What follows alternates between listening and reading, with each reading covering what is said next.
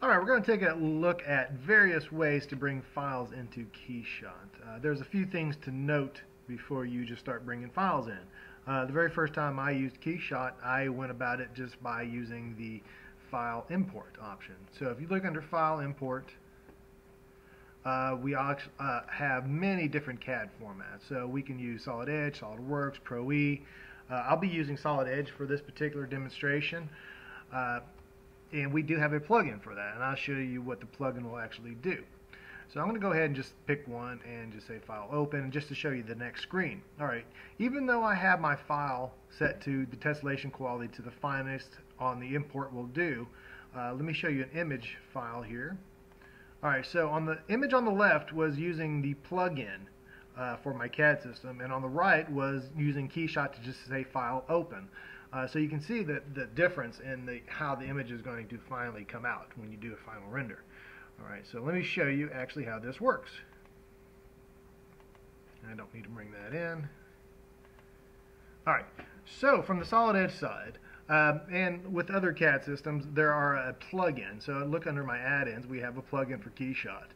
Alright, and if I look at this website, this is the KeyShot website. So here, if you just do Google search for KeyShot plugins, it'll take you to this website. And we have a selection of different plugins. So here's the one I was using for Solid Edge. And something else to note here, the LiveLinking from KeyShot to Solid Edge. So here are the other programs, SolidWorks, Rhino, and Pro E. So this allows you to live link your geometry to KeyShot. So let me go ahead and do a demonstration of that. I'm going to go ahead and say render straight from my Solid Edge. You can also do a file save as, which will also create a BIP file. So if you look at the KeyShot BIP, and under my options we have a slider bar here to say, you know, when I export this, I want this to be a finer display, so my rounded edges are more round. Or obviously if I'm just looking for a quick representation, something I can take a quick look at, you can set it to export as a slower display, and or a faster display, excuse me, and your resolution is going to be not as good. So I'm going to go ahead and just cancel this, and I'm just going to go directly to KeyShot. So I'm going to hit render and save it, and of course I already have one created. I'm going to go ahead and just overwrite that one with this new one and let KeyShot bring me out a new image. So let me go ahead and minimize, or I'll actually toggle over to KeyShot. So here it is, importing the geometry into KeyShot. Alright, so here we go. We got the file in here. For this example, I'm going to take a little bit of time and go ahead and add some paint to it. I'm not going to go real crazy with the colors and textures. Let's just add a little bit to these guys, and let's go ahead and add some metal options here. Let's go to, since we got some copper tubing, let's just add some copper scratched to this run of pipe, or plumbing I should say, tubing.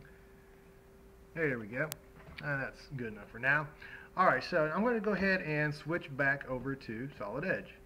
Alright, so the first thing I'm going to do as you notice that we have an orange color on this, and immediately KeyShot, when I opened it up, found that and actually brought it in and added that color to the part.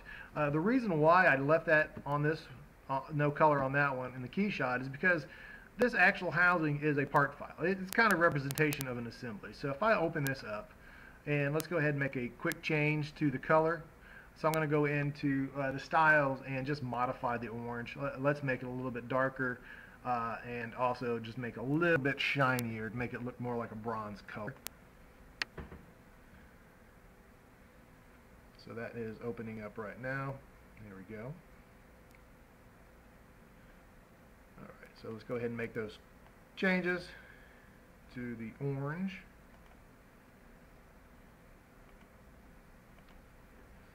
And again, let's go ahead and, like I said, let's make that a little bit darker, even on the ambient diffusion here. And let's go ahead under appearance, let's make it a little more shiny, and let's more reflective too. Have a little reflection so it looks more metallic. Go ahead and apply that. And again, this is just a part copy, so like I said, this bolt is actually I just apply the steel color to it, so I wouldn't have to split that off or split the thermostat housing off. All right, let's go ahead and save and close this back to the assembly. And while we're at it, let's go ahead and make another change. We're going to go ahead and change a valve location.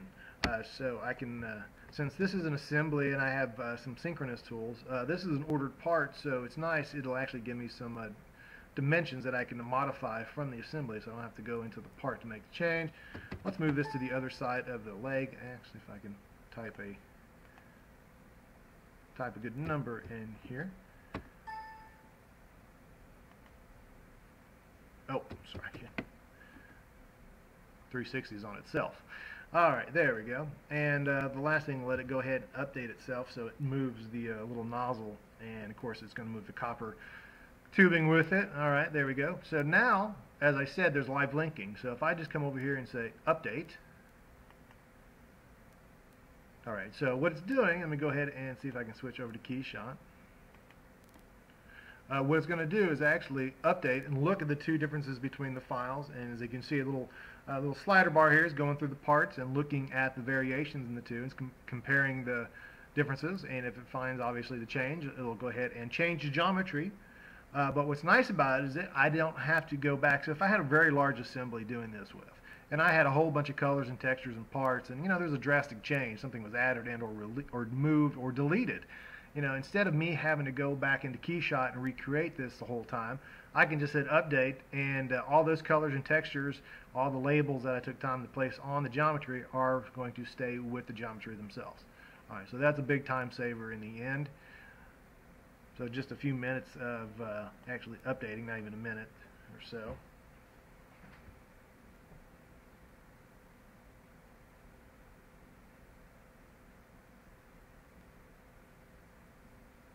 And of course, there's quite a few parts in here.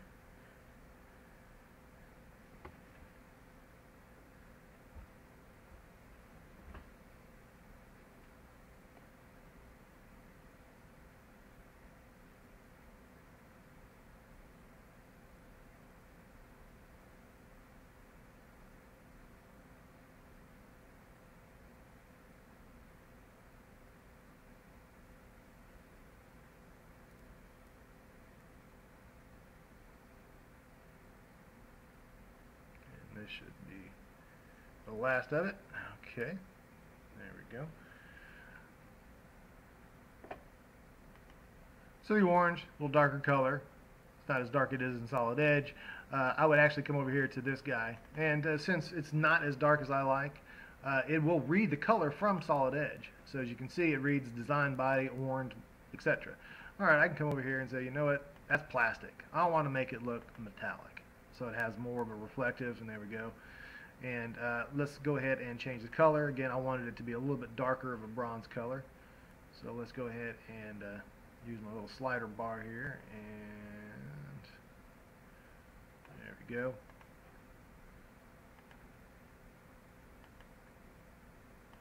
Add a little roughness to this because it is metal, and I don't want it to be too shiny as a polish, and so that looks pretty good right there. So if that's something I want to use again and again, I'll just take that color from Solid Edge and just call this SE orange and save to library, and just put it wherever you want, under paints, under your own color texture, so you can make your own new folder if you want to in there. Let's just add that under paint. There we go. So next time I want to use that color, there's my Solid Edge SE orange. Alright. So that concludes the live linkage between Solid Edge and KeyShot, and again that works with other CAD systems out there. Thank you very much.